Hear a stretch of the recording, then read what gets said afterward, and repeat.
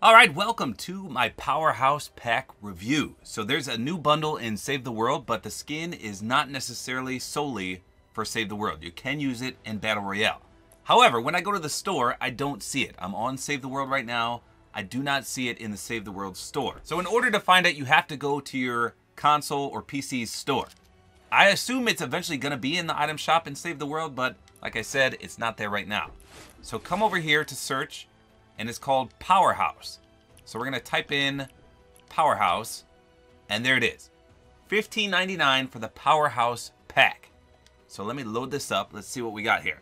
It says, charge up and shock your enemies with the Powerhouse Pack featuring access to Save the World PvE campaign. So you get Save the World. If you don't have Save the World right now, you get it. You don't get any of the login bonuses, but you do get Save the World. You get a Powerhouse Hero, which is for Save the World. It looks like some challenges, which are only in Save the World, but the V-Bucks that you get, which is 1,000, goes for both Battle Royale or Save the World. Interesting. So you can see on the left what you get there. Basically, this pack is meant for Save the World, even though most of it is usable in Battle Royale. So it's kind of pricey for that, $15.99, but I'm going to shell it out for you guys. I'm going to buy this. We're going to review it, and I'll let you know if it's worth $15.99. Oh boy, and with tax, it's $17.11. Come on. So here we go. It says Powerhouse Pack Rewards. Here's the PvE campaign access, but obviously I already have Save the World, so that doesn't do anything for me.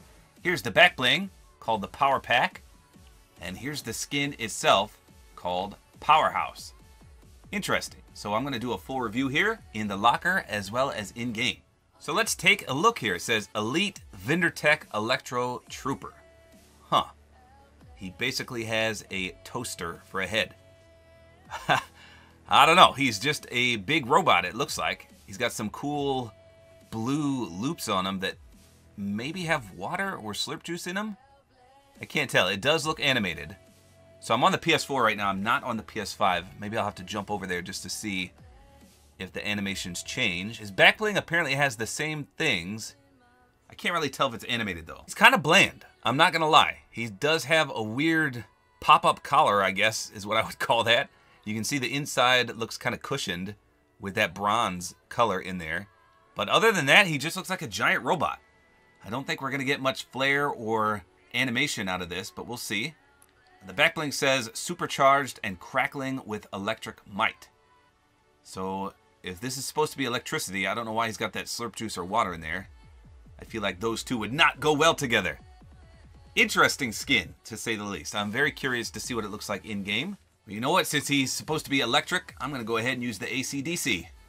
Alright, so here we go. This is the skin. So it's very hard to see the animation in those tubes, but I guess it's water. Because look at this. I put the slurp wrap on, and this is basically the Ripley wrap, and it doesn't match. So I think it's water and not slurp juice. But who knows? Maybe it is. Maybe I just picked the wrong wrap. Maybe I'm dumb. I don't know. Here's the pickaxe I chose with it. It says he was electric. I don't see anything electric about this skin. Very strange. Let me spin him around here. I mean, this is just a bland skin. I'm actually not impressed with this. So here's Tippy Tap. I know you guys like to see the front a little better. I think at night he would look pretty good. We're going to wait until nighttime falls on the map here just to see. I'm pretty sure that all that blue will light up a nice illuminating color. But other than that, he's just a weird looking robot with what appears to be a toaster on his head. I think they could have done much better with the back bling though. It's just very bland, like I said. Oh, looks like darkness is quickly approaching here. Look at that. So that's a little better. I don't want to get sniped because this is a live match, but let me just... I'll just stand still here a minute.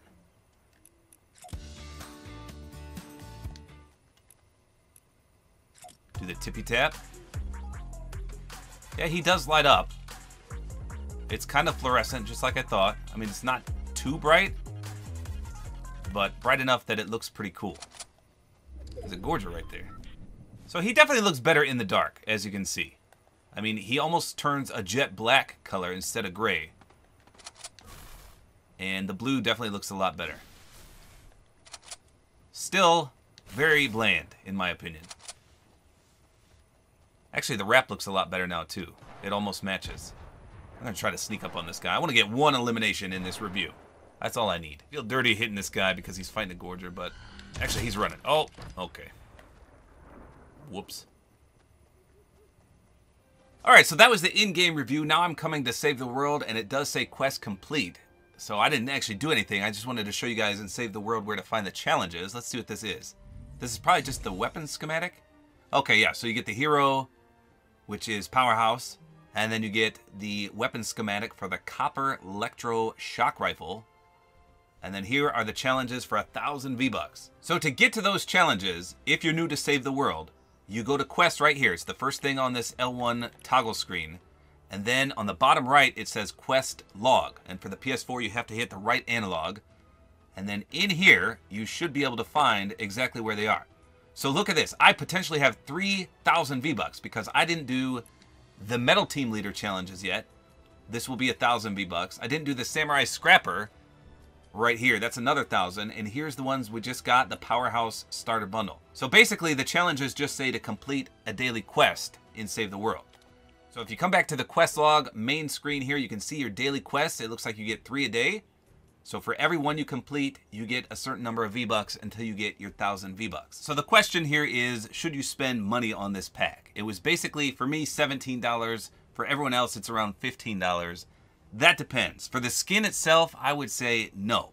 Very rarely do I say a skin is not worth it, but this one is just not my cup of tea. Maybe you guys like this. Maybe it's something you would run, but I can't see myself ever running this. The only time I would run it is when I do completely random loadouts, which I do. I love doing that. It does look pretty nice at night, but during the day, it's just very, very bland. Now, with that said, if you do not own Save the World yet, I would totally buy this just because you get it. But let me make note of something here, because a lot of people buy these bundles to get Save the World, thinking they're going to get V-Bucks for logging in.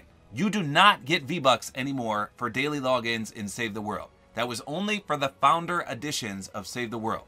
And in those Founder Editions, you also get V-Bucks for completing daily challenges. You don't get that either.